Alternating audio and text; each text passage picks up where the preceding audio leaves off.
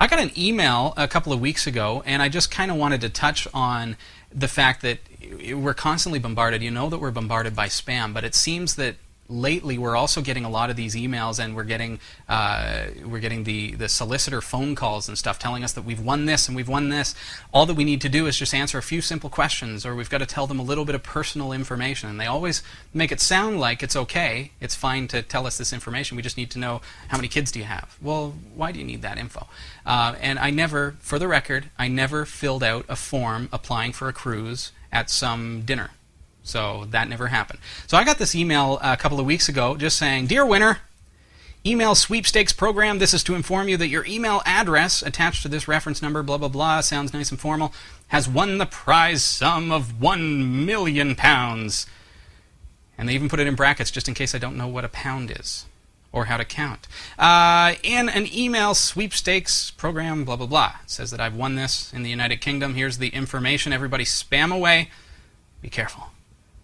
So this came to me requesting my full name, my address, my contact information, country of origin, occupation, and age.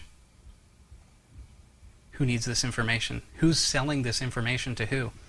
If you get these kind of emails from Jessica Joan, if you get these emails from anybody, just delete them. Don't ever forward them. And be careful when you're forwarding emails too, because certainly these kind of emails, they try to look professional. This one's a little sloppy, but sometimes they'll look really convincing.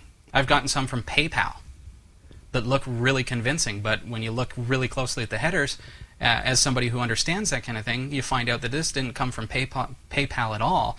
And if I had have clicked that link in the email, it could have exposed my PayPal information to some third-party company or third-party hacker that wants my PayPal account information. So we've got to watch out for that kind of stuff, definitely. And if you ever run into something that you're not too sure about, I would suggest check out Snopes.com. It's spelled just like it sounds, but you can find it in Robbie's favorites on the website, category5.tv. But if you can't find it there, then forward it on to me live at category5.tv just with a little message saying, "Hey, I'm wondering if this is legitimate or not," and I'll be happy to review the email for you and just find out if it's legit or what I think about it. And certainly also when you're forwarding emails to people, I get this all the time where people forward an email thinking it's okay to forward because the people in my list, are all people that I know and people who I trust. So you forward an email to, let's say, a dozen people, and if you're really good, you blind carbon copy them, right? Because that's what everybody knows to do. You blind carbon copy your friends because they don't want to receive spam. But when you look at the headers of that email, each one of those people now have an email from your email address. So if you think about that, you've saved your friends from potential spamming, but you've just added yourself. So if one of those people has a Trojan virus that's designed to obtain email addresses from their inbox, or if one of those people forwards it on to somebody who has that, your email address is now embedded in that email. So if it gets forwarded 100 times, you know about compounding interest and things like that. It's the same sort of thing. All of a sudden, your email address is in a million places. So we want to watch out for that because spam is a nasty thing and definitely is a big problem in today's internet world. John Robert laughing at chainmail in general.